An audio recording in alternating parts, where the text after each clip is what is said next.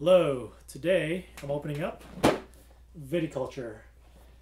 This is the Essential Edition, a game by Jamey, Stegmaier, Alan Stone, and Morten, Mnrad, Pedersen. Okay, so it's 1 to 6 players, ages 13 and up. Says it plays 45 to 90 minutes. Okay, that's possible. The games I played usually last an hour and up. Alright, so let's open it up. It's a nice, sort of smallish box, but it's deep.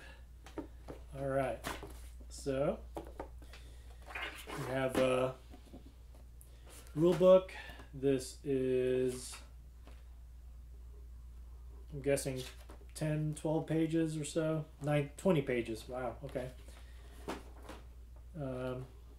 So it gives you the anatomy of each, for all the cards, all the pieces, where they go. Pretty solid rule book in general.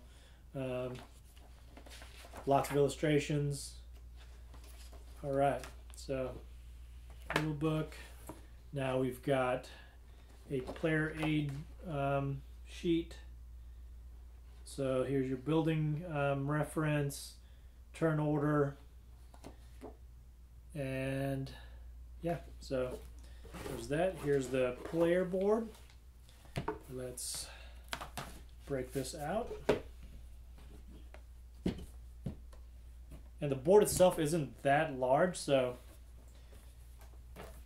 that's I kind of like that. So there's Zihi, there's this is where your Spiele, your Flanzi. I'm not sure what those means, but anyways, so that's where you play and draw cards.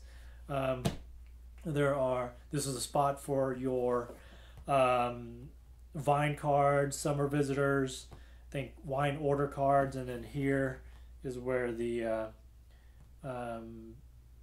winter visitors come in.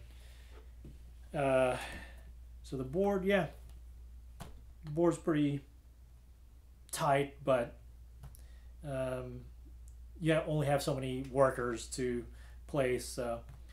Mercato, okay, that's the market, I guess. So here are the individual player boards. One side's in German, the other side is in English. There's 6 of these. All right, let's see.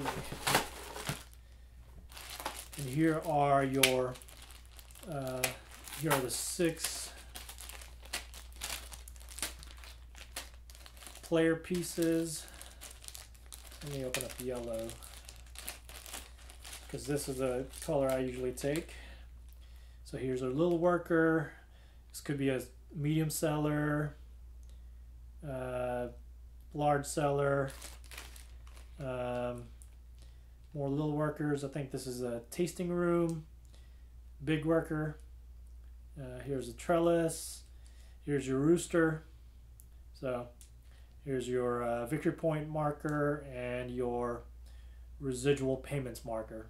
So there's a bunch of those. I think every player should have one for each.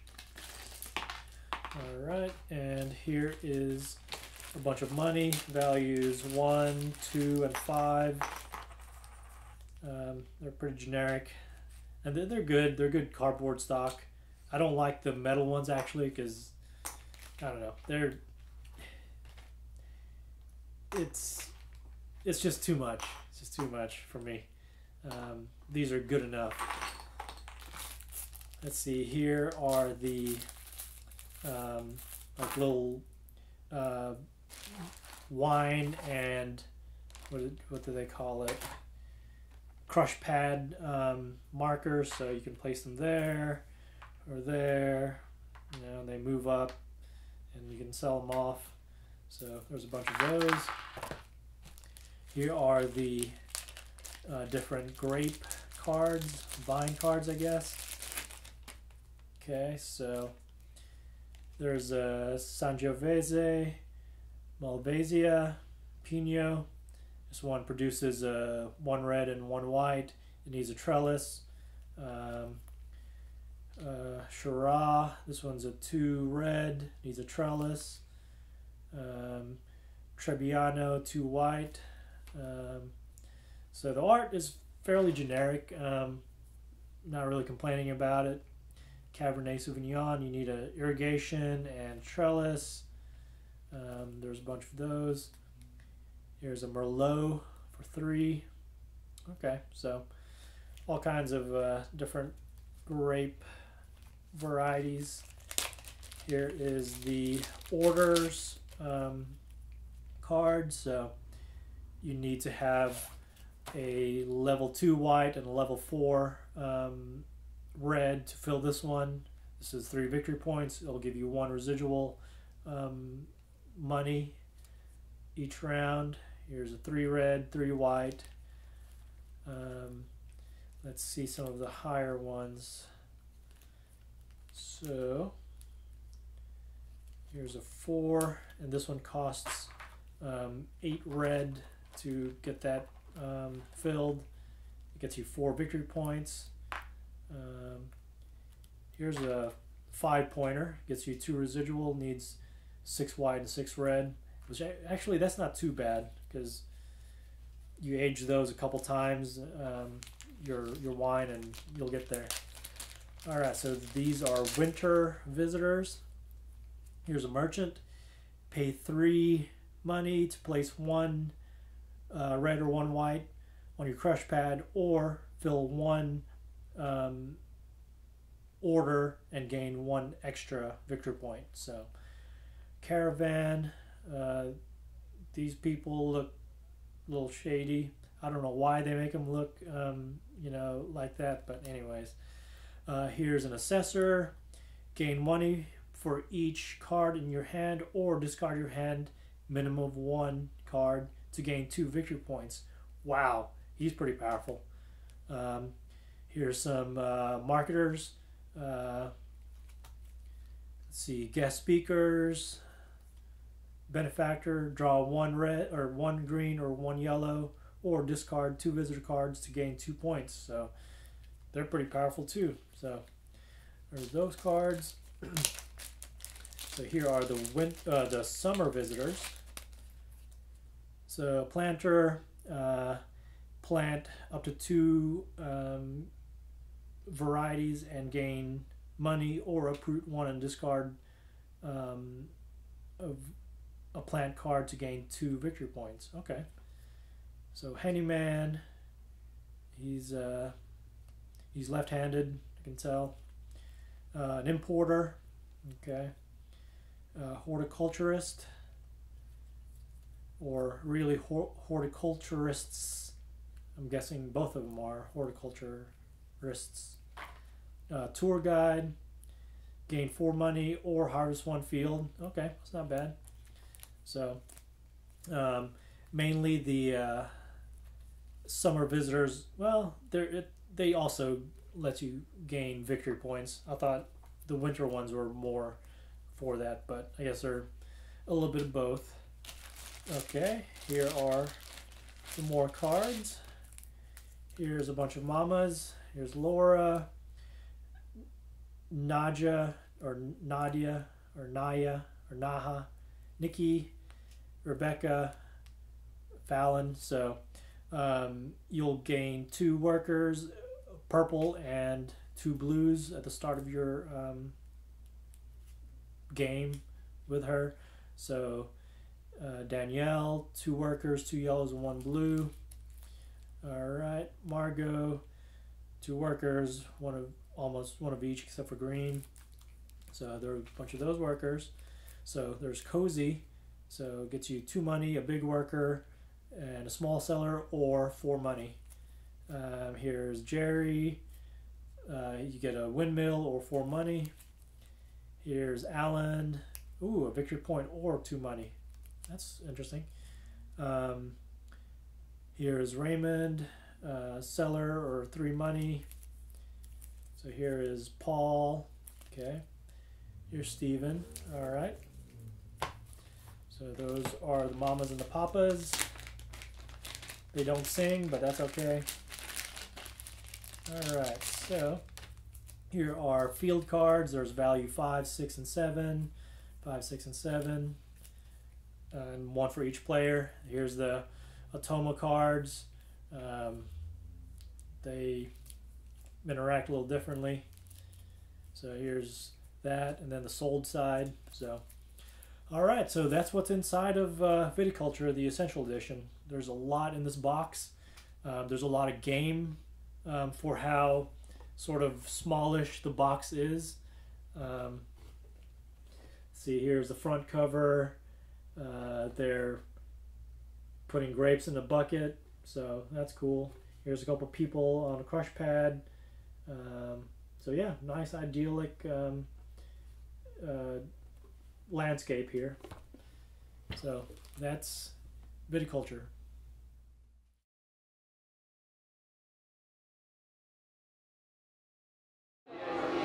Hello, today we played Viticulture. This is the Essential Edition. We played it here in Springdale, Arkansas at Black Apple Crossing. So this was your guys' first playthrough of it. What did you think? What's your first thought? So my first thought is it's fun.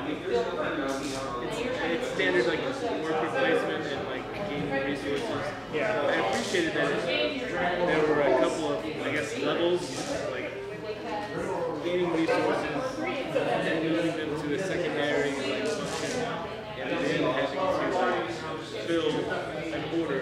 Right. So yeah. So like a delayed response to game different. There's definitely an extra level compared to like Stone Age where you collect. Yeah. And then you just get victory points for like right away. Right. So what do you think? I think it looks nice. The theme was very well placed. Everything fits well with the theme. All the mechanics. Game pieces look good. Yeah. High quality, nice to touch and play with. Yeah. And the complexity, I agree. I think that it's on the higher complexity side. Yeah. But it's still in a really ideal kind of range for me. It's not too complex for me just to give up and say I can't figure it out. It's not too simple like Stone Age where everything's just there. Yeah. So did you find it easy to learn? well, this is the game from my favorite designer. Yeah. So I kind of had this trust coming in. Yeah. That I'm going to get it at some point. It was kind of on the complex side. Yeah. So at times it was like, hey, this is confusing, but I'll just trust it. I'll just stay with it and they're in the middle of the game. So yeah, if I didn't have that background with the designer and kind of knowing that this is going to work out well, it might have kind of been overwhelming for me. But because I had that trust, I just went with it and it worked out fine. Yeah. What'd you think, Alice? I think it was easier to learn. I think the theme of it actually helped. Like I feel like if you weren't familiar with wine and you didn't realize like the process of like going from grape to like barrel to aging, like that was. I feel like if we were just moving pieces around from like level 1, level 2, level 3, and then victory point, like the theme actually kind of helped with like picking it up, but only because I knew that this is how wine is made. Yeah. I mean, even like the character cards, you know, I thought they were pretty thematic in what they did. Like I had one card that was it was either like a sort of like a shady architect or something like that. I can't remember, but anyway, he lets you build, you know, all the anyways, whatever it was. Cheap building. Yeah, exactly. But yeah, like from the grapes, like the different types of plants, to the different characters, to the types of wines that you're fulfilling, it all felt, you know, at least somewhat thematic. It wasn't, I don't think it was fully immersed in it, but, you know, like, it felt like the touch was there, and you could more easily understand it because you're, you know, thinking of it in that sense. But I will say that it was steep. Yeah. Like the first 2 years, we were just like, okay, we'll figure it out. Yeah. And then I felt like after we played 2 or 3 rounds, I was like, okay, this is where it's at. This is how the game works for the remainder of the game. Yeah. Was there anything you guys didn't like about the game? I still have to play it a couple more times to make sure that what I'm thinking is actually right. But what I got from this just first round of playing was that there's a lot of fluctuations in the scores, in the points. Right. So like one round you might get, if you're planning it right, you might actually have like 10 or 12 points. Yeah. But that also depends on the other players not winning the game. Just the year before you're kind of prepared to go all in and win it all. So that part of it is kind of make it, I mean, it's still fair, you can still see how every other player is doing. Yeah. But it's still very kind of high risk, in my opinion. You plan to kind of gain 8 points next round and just win the game. Yeah.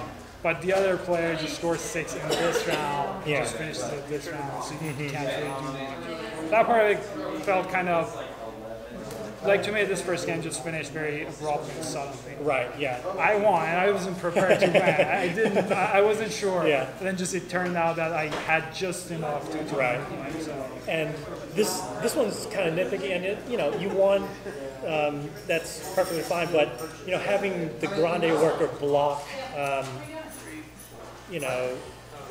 spot and prevent another player from winning, it's minor, and it's all within the rules. But also, I found that sort of like, I don't know, there might have been a slightly more friendly way to implement that rule, but it was very situational. Last turn, you block somebody, But anyways, that's really minor.